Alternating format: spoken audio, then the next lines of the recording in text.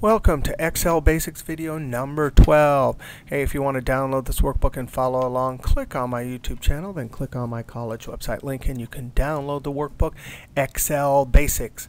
Hey, in this video we want to talk about formatting. Now, broadly there are two types of formatting. There are stylistic formatting like fill color and font color. There's also stylistic formatting like borders. There's also number formatting. If I click on this cell right here and use the keyboard shortcut to go to Format Cells, Ctrl 1, I can see under the Number tab it says General. So there's no, the number format applied is General. Close that. If I click in this cell and Ctrl 1, I can see I have percentage number format applied. And this is a very important tab. There are virtually unlimited types of number formatting you can do. Click OK. Hey, let's click on our next sheet tab. We'll first talk about stylistic formatting, and then we'll talk about number formatting. Hey, here's a little table here, and we want to format it. Hey, let's center this label across the top. Now I'm going to click in cell A1 and go all the way to E. And I'm going to show my ribbons here, Ctrl F1. Merge and center. This is in 2003 on the standard toolbar. Basically, it should be taken out of Excel. I don't know why 99% of textbooks teach you this, but if you click this button here, which basically most humans on the planet Earth do that use Excel, you get into all sorts of trouble. It's hard to highlight and move the table. It's hard to insert columns. You can't use formulas. There's all sorts of terrible things. So there's a great alternative. I'm going to get rid of that. We'll use Ctrl 1, and we'll look at first the Alignment tab. And there's a great option here under Horizontal Center Across Selection. It basically immediately eliminates all the trouble we get from Merge and Center. It's a great option. Now let's go to Fill. In 2003, it used to be called Patterns. I'm going to click Red. If I'm going to use a value color like that that's pretty dark, I'm going to go back over to Font and click Font Color, like white. And then I'm going to go to Borders. There's none outside. Outside puts a border just around the outside, not all the little lines in between. So I'll click that one. Click OK. Now, I want to highlight from January to February, and then I'm going to use my Control key because I want to highlight these labels too. I'm going to then click and drag. So using Control, you're allowed to select things that are not next to each other. Now, I'm going to Control 1, go back to Fill, and I'm going to select black here. And then I'm going to go back to Font and select Font Color. I'm going to click OK. Now, I want to highlight the whole table. There's a keyboard shortcut that will highlight the whole table.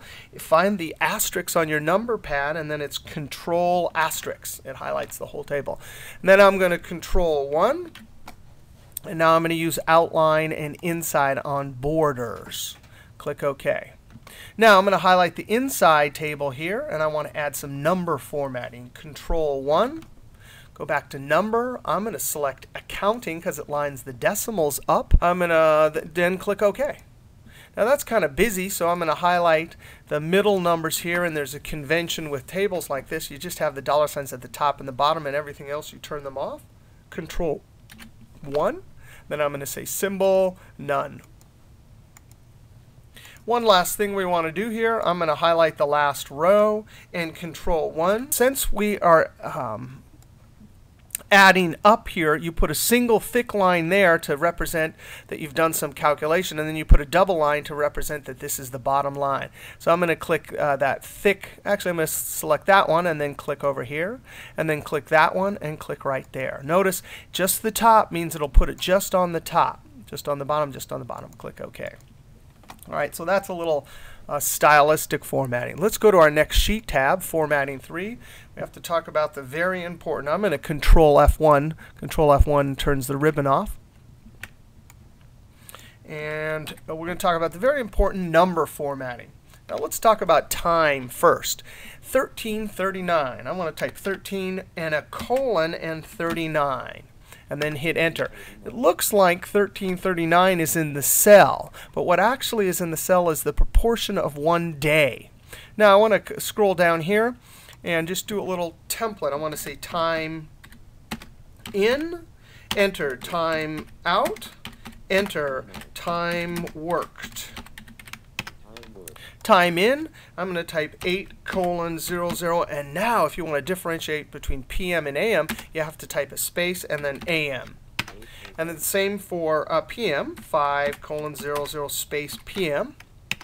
And now I want to show you something shocking. I'm going to highlight these cells, Control 1, go to the Number tab.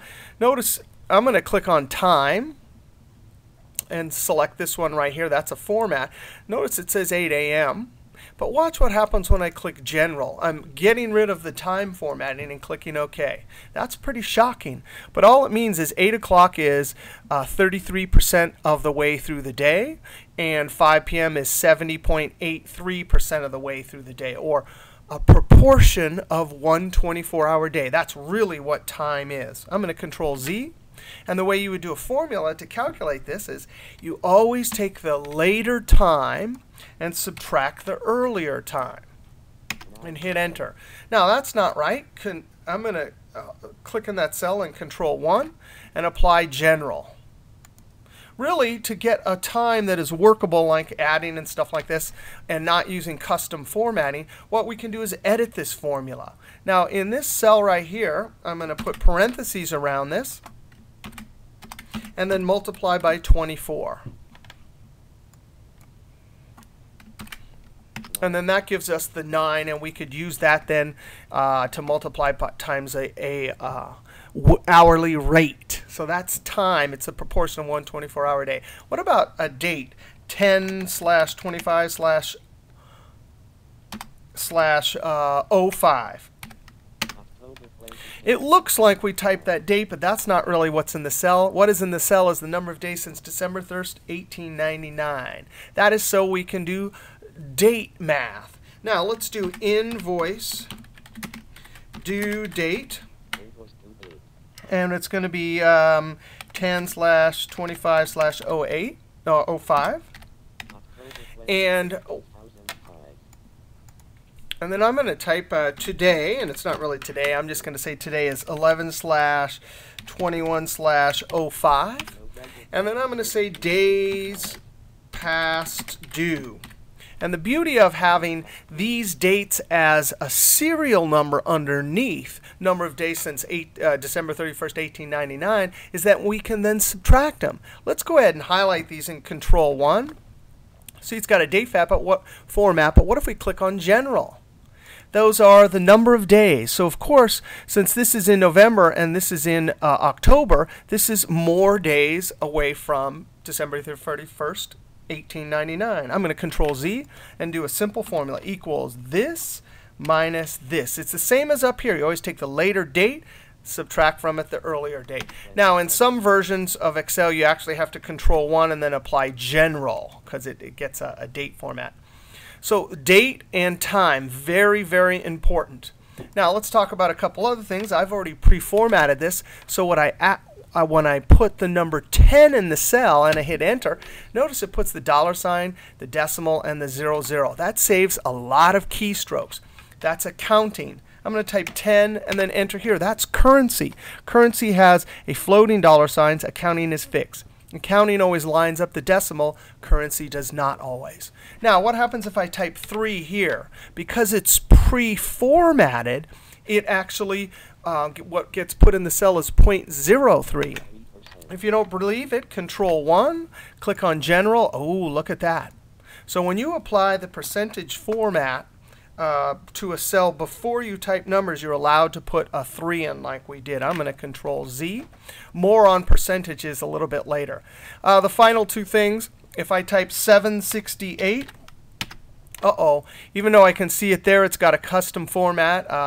If I Control 1 and go down here, you can see that's the custom format, semicolon, semicolon, semicolon for blank.